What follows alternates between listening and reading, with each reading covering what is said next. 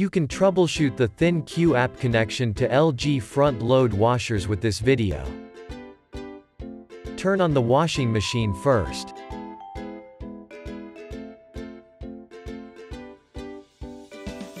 Hold down the delay end button for 3 seconds.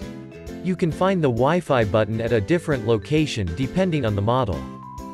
When Wi-Fi is enabled, the Wi-Fi icon will blink.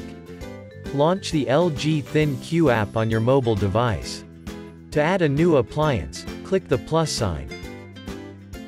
Then click on Laundry and choose Front-Load Washing Machine or choose your type of washing machine.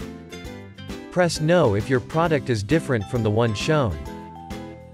On your washing machine, ensure the Wi-Fi icon is blinking and click on Next. If not, press the delay end or Wi-Fi button for 3 seconds. Then click the Next button.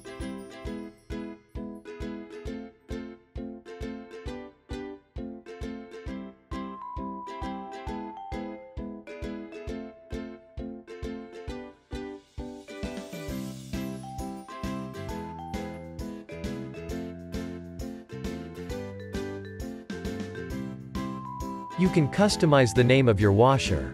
To return to the main ThinQ app screen, click Go Home.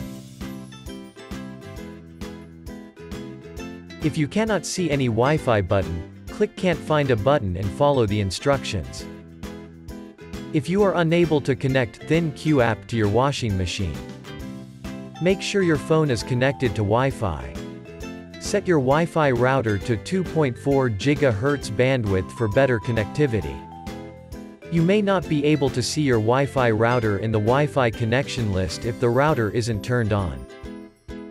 If you are experiencing connection loss, please ensure your Wi-Fi router is within a 10-meter radius of the washing machine.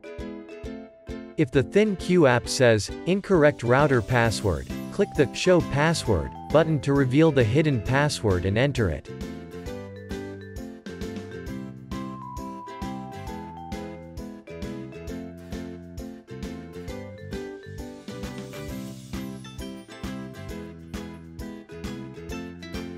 If it says your washing machine is disconnected or offline, please turn it on.